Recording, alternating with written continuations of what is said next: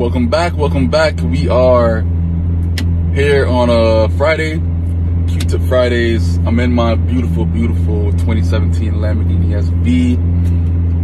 My baby. You know what I'm saying? This is one of the babies that don't get put up for sale. I don't even think about it. Nah. All right. So this topic today is a very controversial topic, of course. Topic that, you know, obviously everybody's going to have their own opinion on. Obviously everybody's going to have, you know, their own views on it and that kind of stuff. Hey, by all means, it's all good. Whatever works for you. You know what I'm saying? But like I always say, make sure you have an opinion, but also be able to back up that opinion and don't just be talking just to fucking talk. You know what I'm saying? Like, if you say that this works and that works, make sure that you're fucking taking full advantage of it and actually making it work for you. You know what I'm saying? So, yeah, today's topic is called big trading accounts versus small trading accounts. Like, what are my thoughts on it? What are my viewpoints? How I actually look about going about both of those type of accounts. Very different, you know what I'm saying? Very different mindsets overall, very different strategies that is needed to actually grow both accounts. Very different, let's say, where are you in life to even like grow it in some kind of way? You know what I'm saying? Like, I feel like all those viewpoints matter, all those points matter when it comes to those two types of accounts. Okay, so when it comes to a small account, I feel like you have to apply a lot more skills. Definitely a lot more skill is involved to grow a small account than a big account, in a sense, because with a small account, you have smaller capital, you have smaller room for error, you have smaller leverage, like your margin is smaller, everything's just smaller, and you got to pretty much make that shit fucking work. And that's why if a smaller account was easier to build, then a lot of people would be millionaires and a lot of people would be making just a great amount of money every single year. You know what I'm saying? Because it's easy to grow a small account. You know what I'm saying? I feel like it's a lot easier to grow a big account because the big account, you could put in, you know, let's say like one order and just make it fluctuate, have a sloppy entry, sloppy this, sloppy that, not really care about the drawdown. Like, you care less when it comes to a big account. You know what I'm saying? As far as like, if you were trying to swing trade and that kind of thing. If you're trying to trade as aggressively like how you would a small account, as far as like, let's say, you know, putting more on the line, more risk, more aggressiveness when it comes to a big account, like how you would a small account, since it's smaller capital, you know, your hits are going to be bigger on a big account if you're using the same kind of mindset like how you was when it comes to the small account. You know what I'm saying? So the big account, when I'm talking about when it comes to big accounts, I'm talking about, it could be, let's say, 10,000, 20,000, 30,000, 100,000. All those I'll consider as big accounts, especially like when it comes to 50K plus. You know, making 2%, 5% a month, that's nothing. You know what I'm saying? Like, that's easy with those kind of accounts, because you can literally just trade on like an H4 time frame and just pretty much like let shit fluctuate. Don't really care about drawdown, and just, you know, eventually go and profit based on your analysis. But it's not going to be as precise and skill driven like how it comes to a small account. A small account, everything has to be on point. As far as your entries, you got to pretty much make sure they're precise to the point that you see minimum drawdown, but you're able to pretty much take advantage of your leverage and you know how to actually scale that account to the point that you can make, you know, a couple hundred here, a couple hundred here, a couple thousand here, a couple thousand there, based on how you trade and based on your skill set level. You know what I'm saying? Like, when it comes to a big account, the skill set level doesn't have to be so precise, so on point, so just fine-tuned when it comes to a big account.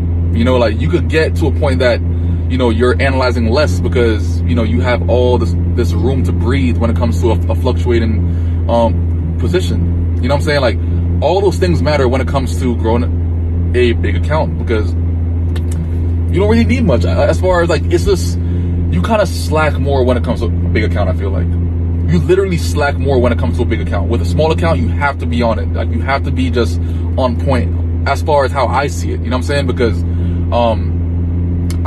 I've done, let's say like I've done big accounts. Like I internal transferred like some profits. Like I had a bunch of profits in my broker this one time. I put it, I invested, I started my account with 600K. I grew that to 1.8 mil, and then I lost 300,000. Like, what the fuck?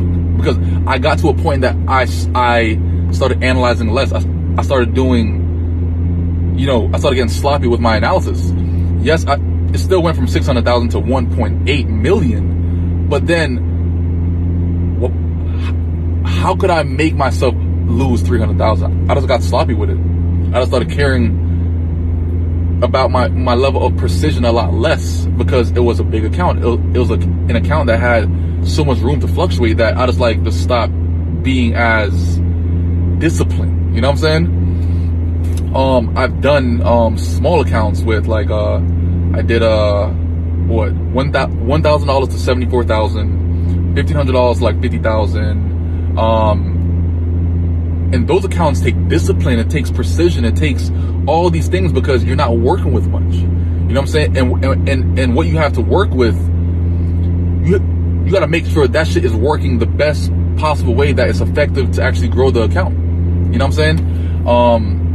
So like it's just a bit more skill involved when it comes to growing a $1,000 account, a $500 account, like all those things. And the craziest part that people forget is you could have $100 account and that shit can grow to $1 million.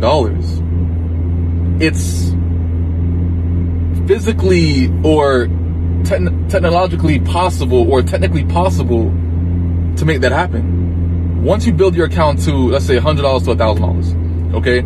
Obviously, it's going to take you longer to actually build it to that amount based on the amount of leverage and based on the amount of margin that you have inside the account, and you can't really flex the account like how you want to because it's only $100. Obviously, it's going to take you some time to get to $1,000, you know, unless you're going balls deep and just saying, fuck it, one order, one risk. Like, it's all these things are possible. Is it smart? Not really, but at the same time, it is possible. So think about it. If I said that I did $1,000 to 74,000 in a week, right? Imagine if a person did $100 to $1,000, then they have all rights to still do the $1,000, or they have the possibility to still do the $1,000 to the 74,000, like how I did. So it's kind of like if I grew $100 to $1,000 and then $1,000 to 74,000, technically I've only invested $100. But it took a lot of skill to get to the point that I'm growing that account, as far as I'm upping my lot size as I'm gradually growing the account. Like, all these things have to happen. All these things have to happen in a small account. With a big account, like, I'm telling you, like, you just like, you're not as on your shit because you're in like a maintaining stage when it comes to a big account. You know what I'm saying? Like, with a big account, like, you'll settle for, let's say, 10% a month, or, you know what I'm saying? Like, that kind of shit. But when it comes to growing an account, you're in the growing stage. You can't risk, or you can't fuck up as much like how you could on a big account. So like, before you even like start your journey, that kind of shit, like, understand where you are in your journey. Are you at a point that you're in your growing stage, or are you at a point that you're in your maintaining stage? You know what I'm saying? Like, those two things matter. Are you in your growing stage, or are you in your maintaining stage? Which means that if you're in your growing stage, you're not going to be able to actually, you know, you're not going to want to risk as much per trade, or, you know, you're not going to risk losing this amount of profits or that amount of profits. Like, that's why, like, a lot of times, like, when people get to a point that they tell me that they're trying to grow their account, but they're risking like a certain percentage and that kind of stuff. Like, it's kind of hard to actually get to a point that you're getting into that maintaining stage, which means that when you're in that maintaining stage, you're just, you know, you're making some profits here, profits there, but you're not like so aggressively trying to grow that account. You know what I'm saying? Like, you're not like at a point that if you lose 10, 20% of the account, like you're gonna fucking go crazy as hell. When it comes to the maintaining stage, you a lot of times will risk 10%, 15%, 20%. Like I've done that. You know what I'm saying? Like if I have a $100,000 account, I'm risking. I'll be so down to risk $15,000, which is 15%. At times.